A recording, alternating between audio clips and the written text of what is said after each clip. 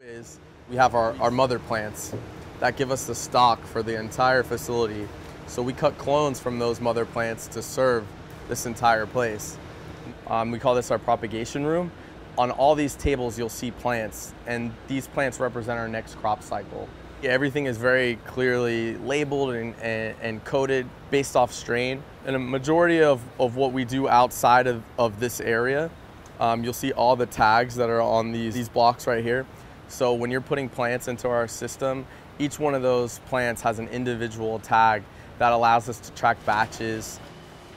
We can actually tune these lights into the exact amount of light that we need at a certain amount of time. So right now they're getting like full blast light, but we can dim our lights. For example, a certain strain may like less light than another strain.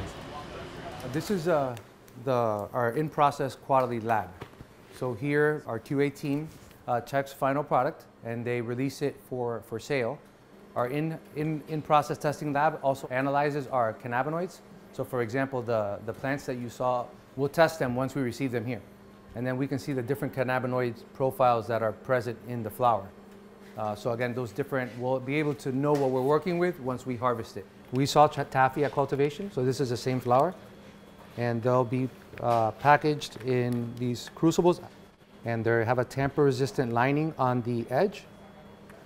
That is a Florida statute requirement. Whatever Rob sent has to match what we're receiving.